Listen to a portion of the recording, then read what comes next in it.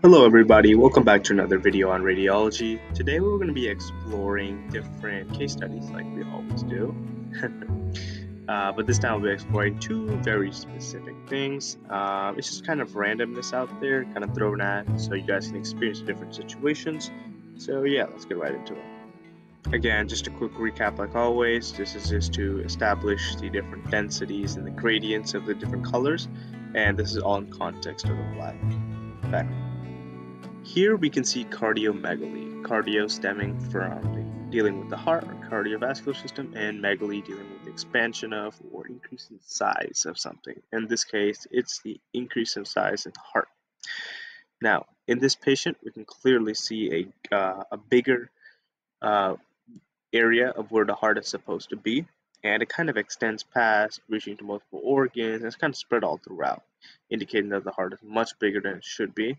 Now, this could be due to some disorder, something to do with different cancers. It could even be as simple as it's just based on the patient's body. They could be obese or something. And we have to take all these factors into consideration because the heart has to work a lot faster when it's bigger because that support a bigger body as well.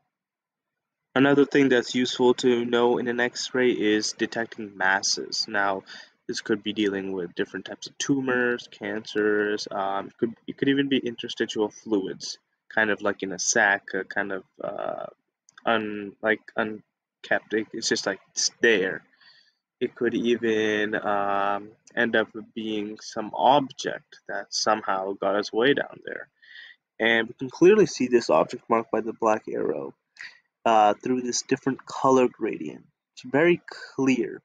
Now, one thing you might always understand about radiology now is you have to be very observant in what you're looking for, and you have to know what you're looking for. Because if you were looking at this normally, you might not have seen such a small difference. So you really have to pay close attention. And this X-ray, for example, can provide the early detection of a mass, or kind of show us where the mass is for a surgical procedure to be done, and kind of help intervention take place when needed. Hope you guys have a good day. Hope you learned something new. I'll see you guys in the next one. Thanks.